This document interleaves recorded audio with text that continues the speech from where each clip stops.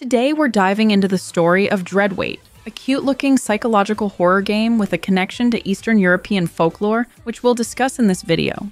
Dear Dream Studios, the developers behind this game are no strangers to the psychological horror scene. Dreadweight serves as a standalone sequel to their previous title, Cooking Companions, a game about friends that may or may not end up eating one another. But that's a story for another time. Now, in Dreadweight, you meet a colorful cast of characters and your choices impact the game's ending, of which there are many. In this explanation, I'll start by recapping the story from the perspective of my playthrough, touching on some of the endings. Afterwards, we'll do a deep dive into each of the endings. Then we'll conclude with an explanation of what it all means. Got that? Good. Let's go! We start off with this poor soul who's just stumbled into a storm-battered town called Zakopane. They're soaking wet and probably wondering why they didn't just stay home and binge-watch Netflix. But no, they had to go on an adventure. We meet Jarek, the friendly neighbor. He's all, "Hey stranger, come on in, dry off, have some tea and crusty bread." Sounds cozy. But it turns out Jarek's been reading some old judge's diary and he's convinced our protagonist is actually an ancient witch. Without even confirming such harsh accusations, Jarek draws his weapon and bam! Are we dead?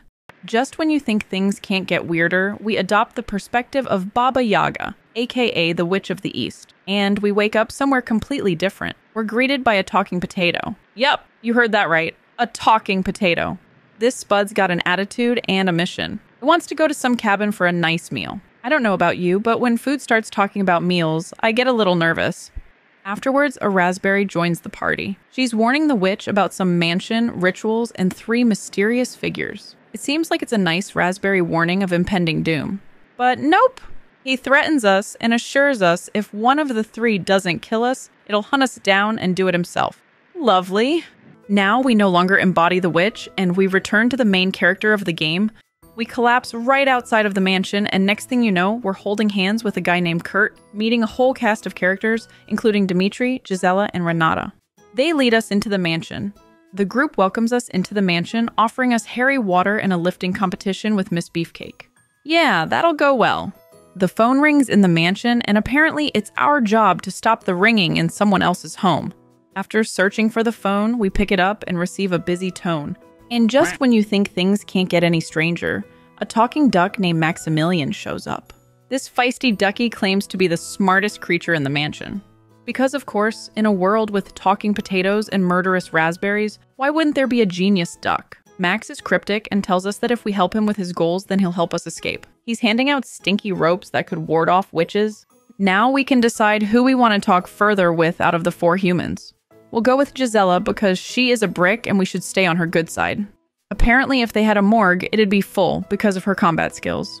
Our protagonist is now getting a grand tour from Gisela. She's showing off the cellar, which is basically a fancy wine storage that's not making enough money to fix up the crumbling mansion. And it seems this place isn't just falling apart. It's got a history of lab accidents that have left it in ruins. And Kurt, the owner, is too busy with his research to care about little things like, walls falling down. Now, remember that stinky rope our hero got from Max the Duck? Well, Gisela's not impressed. She's all, "I don't need no magic rope to deal with witches." Tough cookie, that one. Then suddenly, we are the witch again.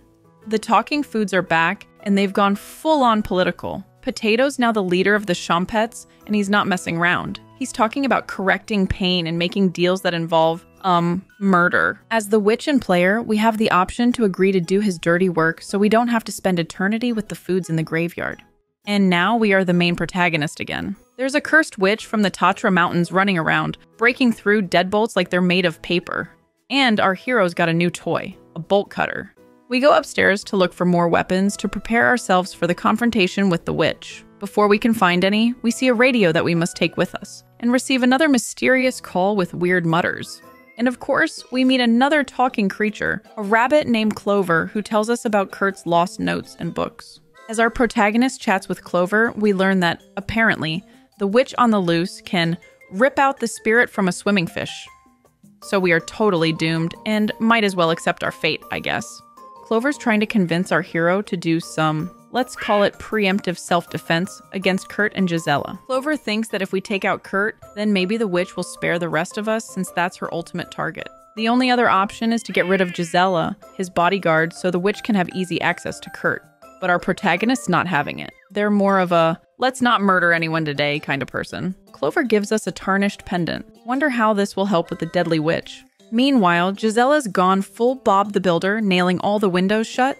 She sends our hero on a nail-fetching mission to the cellar. We bring Gisela the nails, and in return she gives us a wrench. But there seems to be no hope. The mansion's falling apart even more. The wiring's gone haywire, fuses are blowing left and right, and there's a witch playing hide-and-seek somewhere in the house. We have the choice to go upstairs with Renata or downstairs with Dimitri to find weapons for protection. Personally, I say we go upstairs. That dungeon is creepy. But the weapon upstairs is missing? Well, that's unfortunate.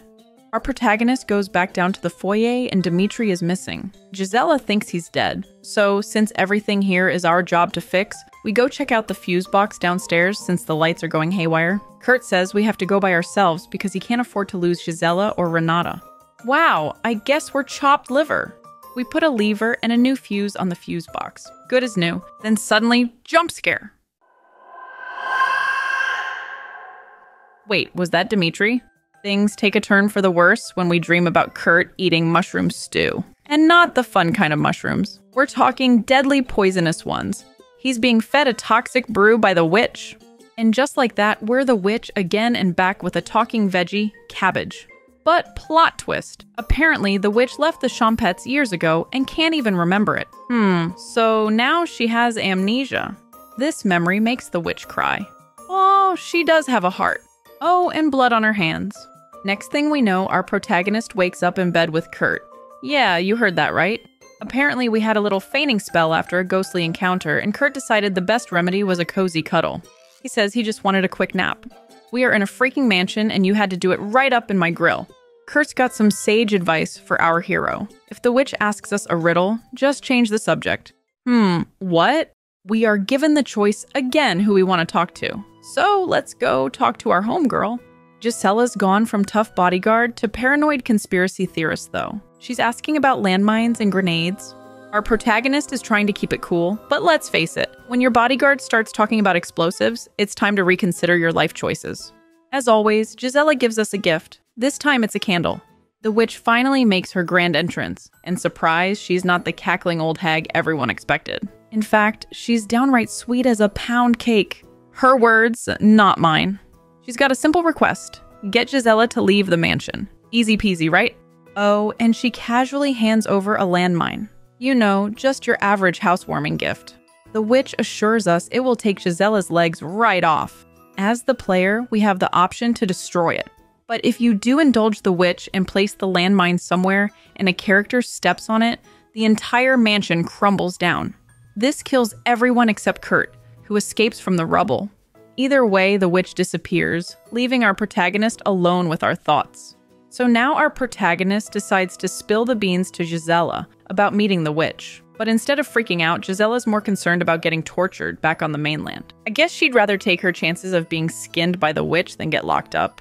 Then we've got Renata spilling some beans as well. Apparently, Kurt's been playing secret agent, bugging phones and blackmailing people. And he's even got bear traps and big rugs to cover up holes in the floor to make booby traps. Then our hero decides to tell Renata about their furry and feathered friends, Max the duck and Clover the rabbit. And her reaction? Talking animals in this economy?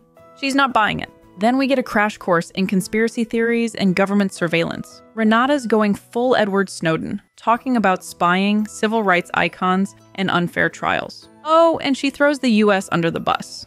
Then Renata leads our hero to a secret kitchen through a crack in the wall, because every haunted mansion needs a secret, moldy kitchen. And what's on the menu? A creepy oven that needs fixing and a new quest to feed it. If you place the landmine in the oven, you explode and die, ending the game. Oh yeah, and we get another jump scare. To avoid the jump scare, you can place the candle there and light it with the gas tank, which completes the puzzle. We are knocked out by Renata's ghost and find ourselves dreaming about Kurt again. Is this turning into a twisted rom-com? Our dream, Kurt, clues us in on his backstory. He technically died and was reborn. He was very poor and ill, which led to his death, but when he was reborn, he was cured. After our protagonist wakes up from yet another cozy nap, but now with Gisela, we learn we've been having Kurt's memories in our dreams. Gisella's all, "Oh, don't worry, that's just a side effect of bringing you here." Because apparently memory bleeding is just a normal thing in this mansion. Meanwhile, Renata's gone MIA, and Gisella's found blood but no body. Gisella's new strategy? No more solo trips downstairs. It's the buddy system for everyone. Oh, and when we ask why Gisella's cuddling with us, she says the same thing. Just taking a nap. We are in a mansion, for goodness sake, people. Get out of my bed. While looking for Kurt, we get squawked at by none other than Max, the talking duck. And he's got questions. He's fishing for info about Clover the rabbit, and he's handing out dead men's ties. Nothing says, "I'm trustworthy," like gifting someone a deceased person's clothing, right? Max also suggests killing the witch, and the hauntings might stop, and reminds us about the mysterious box which contains something that could save everyone. Kurt's back on the scene too, getting all watery-eyed over Dimitri's tie and confessing to some shady horse-stealing business, and our protagonists starting to remember things they shouldn't know. Then suddenly, the lights start failing. Our protagonist decides to brave the dark cellar, because apparently we forgot about the buddy system and the fact we shouldn't be in dark places for too long. We stumble upon a room that smells like wet dog mixed with black mold. There is also an ancient laboratory and a ceremonial room. In the midst of this spooky exploration, we find a mysterious letter about food aid and Soviet governments. Suddenly, while we are told by Kurt to not talk to ghosts, our hero gets pulled down into a pit by Dimitri's ghost. You land on a ledge, avoiding becoming a human pancake by mere inches. We are woken up by Clover, the rabbit. He's talking about cracking open rib cages and sewing Max the duck inside of us if we don't take care of Kurt quicker. At least he gives us directions to get off this ledge. Next, we embody the witch again. Enter Onion, who congratulates us for taking care of Dimitri and Renata. Oh, and we learn about the annual Champette comedy competition. I guess there is no better time than the present for a good old-fashioned joke contest between the talking foods. As the player, we decide who wins. I decided the winner is bread, of course, with a yeast infection joke. Finally, we make it out and go to the bedroom to search for any sign of Kurt or Gisela. Our protagonist searches under beds and in closets. We see our breath under the bed, which is either a sign of ghostly activity or really poor insulation.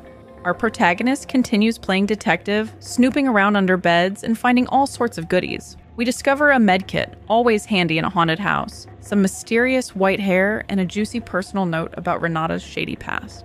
Then we run into Gisela, who's apparently been channeling her inner ninja, sneaking around the mansion through secret passages. She's on a mission to find a magical tome that can weaken a witch's bones. Gisela runs downstairs to find out what the banging sound is in the cellar, and to avoid answering our question. She accidentally slipped and revealed to us that she had seen Dimitri come back from the dead. We are curious about the sound and follow Gisela. But suddenly, bam! Our hero is attacked by a ghost on the way down the stairs and ends up face to face with the witch herself. She's got a fight to pick and is handing out bear traps. She is hoping we will place the bear trap for Gisela to step on. But we aren't that crazy. This could definitely work against us. Max, the duck, makes another appearance. He wants us to continue to try and kill the witch as soon as possible. He's still obsessed with that mysterious box and dropping hints about Kurt's whereabouts and handing out rusty keys. We are now playing from the witch's perspective again. She grips the knife and is ready to make a move. Out of nowhere, Gisela pounces on the witch. This encounter ends in a flash, and the witch is with her food friends again. Basically, Raspberry and Potato have two different views on what needs to happen next. Potato wants the witch to continue on the Kurt mission, while Raspberry is giving her an out by going to the cabin together. The player can choose who to follow. I am going to continue on the Kurt mission, because we're in too deep now. We are presented with a flashback. It's when Kurt was first interacting with Renata. She signs a waiver to have an experiment done on her, to erase her memory of her time in prison. Despite the unknown side effects of the procedure, Renata is desperate to rid her memory of the trauma. Dimitri, the good little doctor he is hesitant to do the procedure. He's concerned about the terrible things that could happen, like Renata becoming paralyzed or non-human. And what does Kurt have to say about this? He has solutions a little too readily available. He assures Dimitri that he could sacrifice her to the witch, or he'll crush her skull himself if the experiment goes wrong. What a great planner he is. Gisela bursts onto the scene with a fresh eye injury, courtesy of our friendly neighborhood witch. Kurt, being the resilient guy he is, gets stabbed but comes back like it's just another day in the mansion. During all of this chaos, Gisela's memories come back. She underwent an experiment like Renata. Except her trauma isn't from jail, but from her own terror. She recalls all the massacres she caused. At least she seems a bit remorseful. The witch pops up again, claiming she was just acting in self-defense. Yes, self-defense by gouging out someone's eye. I mean, yeah, Gisela attacked her out of nowhere, but the witch has killed 2 of the people in the mansion recently. So, yeah. Meanwhile, Gisela decides she's had enough of this haunted house party and plans to swim to Denmark. Can't blame her, really. Freezing waters seem preferable to staying in this madhouse. This timing is unfortunate because if she would have just left from the beginning, then maybe Renata and Dimitri wouldn't have died. We then talk with Dimitri and are given choices of either killing Kurt, the witch, or Gisela. Our protagonist is left juggling conversations with ghosts, a trigger-happy Kurt, and a witch who's offering to finish the job with Kurt. Oh, and we get one final jump scare. And just then, Kurt pulls out a gun and starts questioning our hero about a mysterious radio, because what this situation really needed was more firepower. Then the witch shows up and puts a knife to our hero's throat. Great. We are now embodying the witch again. We jump to a scene with Potato. They're digging up the last vessel and chatting about failed attempts and preserving bodies. We, as the witch, confront Kurt, who knows we found the last vessel. He expresses his desire to be remembered. Ironic for him doing experiments on others to forget so much. The witch is over it and assures him no one will remember him. Kurt idolizes her in a totally twisted way. He wants to work with her, not against her. The player, as the witch, can destroy the last vessel, a black egg, which is the key to Kurt's immortality. I'll explain this a bit more later. For my choice, the witch is done with Kurt's antics and destroys the egg, which disintegrates his body. After all the mayhem, we finally get to see who we are as the protagonist throughout the game. We are an investigator. We question Kurt before he leaves the dock from the island that the game was set on. We also know about his little cult he has going on at the mansion and want answers. Kurt doesn't like our questioning ways, so he summons Gisela to knock us out cold, and they take us to the mansion for experimentation. We then get a glimpse into Kurt's twisted plans about sacrificing us to the witch. This involves figuring out a way to regenerate our limbs so the witch can devour us over and over. And of course, they are going to wipe our memories of who we are. Oh, and if you're wondering how they do this, well, it involves an ice pick, mercury, and deer bones, obviously. The experiments Kurt performed on himself has made his hair the secret ingredient. If consumed, the person will have immortality. He's trying to replicate the abilities the witch has, and is quite jealous of how she controls others' existence so effortlessly. We also learn about Kurt's adventures in the witch's cabin, which apparently involves stockpiling people like canned goods. Finally, we get a cryptic ending with Potato talking about brewing stews with hair, yum, traveling to different countries, and gearing up for a new adventure.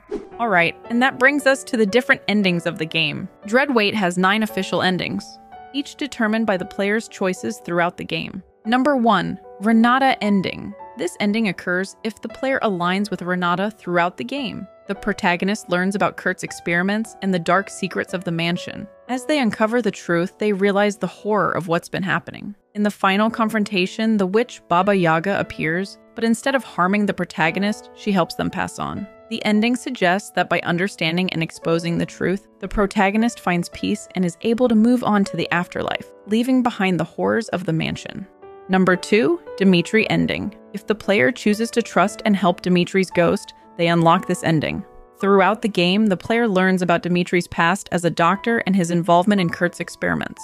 In the final scenes, Dimitri expresses gratitude to the protagonist for opening his eyes to Kurt's true nature. He admits to ignoring Kurt's misdeeds for a long time. The protagonist and Dimitri decide to pass on together, seeking what lies beyond death. This ending emphasizes themes of redemption and the power of facing the truth, even after death. Number 3, Max ending. To get this ending, the player must focus on helping Max the Duck in opening the mysterious box he keeps mentioning. When opened, the box contains 3 items: matches, a key, and handcuffs. The player must choose to take the matches, which is what Max has been searching for. Max reveals his plan to burn down the mansion, destroying all of Kurt's research.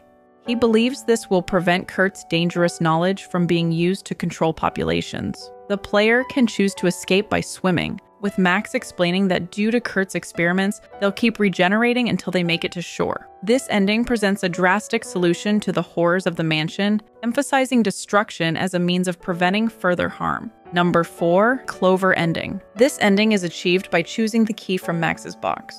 The player learns that Clover was one of Kurt's original experiments. If the player chooses to leave Clover in the mansion with access to Kurt's research, she becomes obsessed with the knowledge contained in the tomes. The ending shows Clover achieving perfection of the mind, but at a terrible cost. She becomes unable to leave the mansion, consumed by her quest for knowledge. Eventually, her physical form gives out, and she dies alone, still reading. This ending explores the dangers of unchecked pursuit of knowledge and the isolation it can bring.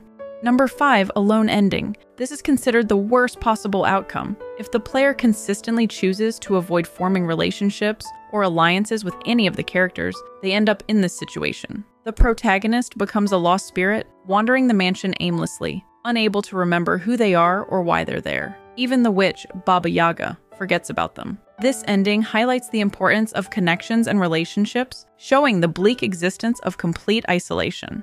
Number 6, Lover's ending. This unexpected ending occurs if the player, as the witch Baba Yaga, chooses not to crush the black egg, the last vessel, during the final confrontation with Kurt.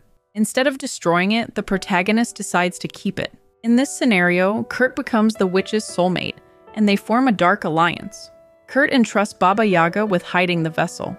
This ending suggests a future where the witch and Kurt work together, potentially continuing their sinister experiments and expanding their influence. Number 7, Witch ending. In this ending, the player tries to join the witch and expresses a desire to use her powers for questionable purposes, like detaining those who disagree with laws. But there is a twist. The witch turns on us. The witch drags us down and ties us up in front of hungry spirits. They turn out to be the protagonists of the prequel, Cooking Companions. That's a fun throwback. Number 8, Kurt ending. This ending is achieved by choosing the handcuffs after opening Max's box. The player character is revealed to be an investigator who was originally trying to arrest Kurt. We encounter Kurt, who is funnily enough trying to flirt with the protagonist. But joke's on him, we use the handcuffs to arrest him right on the spot. And in an ironic twist, his immortality becomes the subject of government experiments. This leads to a dystopian future where world leaders use Kurt's secrets to become immortal, ending elections and creating eternal dynasties. Kurt himself is forgotten, buried in a concrete coffin. This ending explores themes of absolute power, corrupting absolutely, and the unintended consequences of scientific discovery. Number 9, Gisela ending. To achieve this ending, the player must consistently support and ally with Gisela. After the main events of the game, we become a ghost. We then join Gisela on her quest to hunt down the Witch of the East, using knowledge gained from another immortal woman. This ending is a continuation of the fight against evil, with the protagonist finding purpose in the afterlife by supporting Gisela's mission to make Europe safer. While these are the main endings, there are other ways the game can end as well. Examples include the landmine endings I mentioned earlier, such as by placing the landmine in the oven or having one of the characters step on it. There are also ways for the game to end through the witch's actions. Remember when we embody the witch and we hang out with Raspberry and Potato? Well, they give the player a choice, either follow Potato on the mission to kill Kurt, or follow Raspberry back to the cabin. If we choose to go back to the cabin, then the witch is lured to the basement and the game ends right there and then. Kudos to the developers for coming up with so many endings. Alright, so now you might be thinking, what the heck did we just watch? And that's a good question. So, let's try to piece together the bizarre puzzle that is Dreadweight. At its core, Dreadweight is a tale about immortality, memory manipulation, and the dark lengths people will go to in pursuit of power and eternal life. The story revolves around Kurt, a man who has discovered the secret to immortality through forbidden alchemy and horrific experiments. Kurt's mansion serves as the central location, a place where he conducts his experiments and houses his victims. The protagonist, initially presented as a newcomer to the mansion, is actually an investigator sent to uncover Kurt's crimes. However, upon arrival, they become entangled in Kurt's web of manipulation and experimentation. Oh, and the protagonist is a woman, by the way. We learn that from Kurt, who calls us a woman and a miss. Now, we need to talk a bit about Kurt. Remember how I said at the beginning that this game is based on Eastern European folklore? There seems to be a consensus that Kurt is a modern interpretation of the Koschei figure from Slavic folklore. Koschei the Deathless is known for his inability to die because he hides his death, or soul, inside a complex nested series of objects. His death is hidden inside a needle, which is in an egg, which is in a duck, which is in a hare, which is in an iron chest, buried under an oak tree on a distant island. This elaborate hiding system makes Koschei nearly impossible to kill, as one must find and destroy the innermost object to end his life. And if me rattling off this elaborate system of hiding his soul reminded you of all the characters and objects we encounter throughout the game, that's no accident. Just like Koschei the Deathless, Kurt has discovered a form of immortality and has hidden his death or essence in a complex, nested series of objects. In the game, these are referred to as vessels, with the final one being the black egg that we have the option to destroy. This directly parallels the folklore where an egg is the key to ending the life of Koschei. The presence of Max the duck and Clover the rabbit in the game mirrors the animals involved in the tales.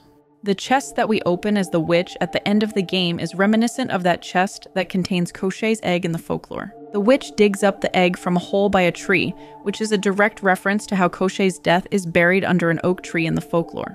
Max the duck also urges the player to open up a box, which leads to various different endings that end Kurt's tale in one way or another. And finally, the game takes place on an isolated island, similar to how Koschei's death is often hidden on a faraway island. Just as heroes in Koschei tales must unravel a complex series of nested objects and animals to reach Koschei's death, the player in Dreadweight must navigate through a web of interconnected puzzles, character relationships, and hidden truths to understand and potentially end Kurt's immortality.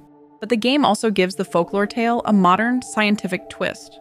The talking animals, Max the duck, Clover the rabbit, and the Champets, are likely early experiments of Kurt's that gained sentience. They represent different aspects of Kurt's research and its consequences. Max and Clover, being more articulate, might be more successful experiments, while the Champets could be failed attempts or byproducts of the process. Kurt's experiments then escalated from animals to humans, with devastating consequences. The game reveals 4 main human subjects: Renata, Gisela, Dimitri, and the protagonist. Renata, whose name means reborn in Latin, was a former prisoner whose memories Kurt erased, symbolizing her rebirth under his control.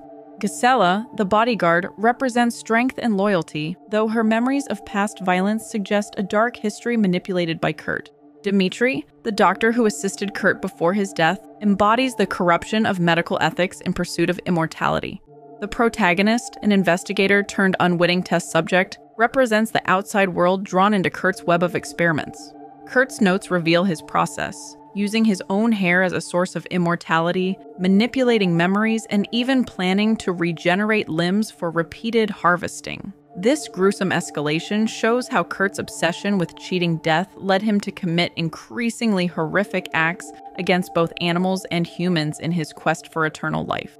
The key to Kurt's found immortality seems to be linked to the consumption of human essence. We learn that his hair carries that essence of immortality, for instance, which he gives to his captives to make them immortal. This explains the numerous references to hair in the game, such as the protagonist being offered water that happens to have a hair in it at the beginning. Now, you might be wondering why Kurt keeps certain individuals around to the point of making them immortal. Well, he tells Dimitri that it's not just for his own experiments, but also as potential bargaining chips or offerings to Baba Yaga. He believes that by offering her these food sources, he can gain her favor or knowledge. This means he's not just experimenting on people, but preparing them as sacrifices to an immortal being. This brings me to the witch, Baba Yaga. In the story, Baba Yaga serves as both an inspiration and a rival for Kurt. Her immortality is what Kurt aspires to achieve, driving his increasingly unethical experiments. The game suggests that Kurt's fascination with Baba Yaga led him to discover the secrets of immortality, which he then twisted to fit his own purposes.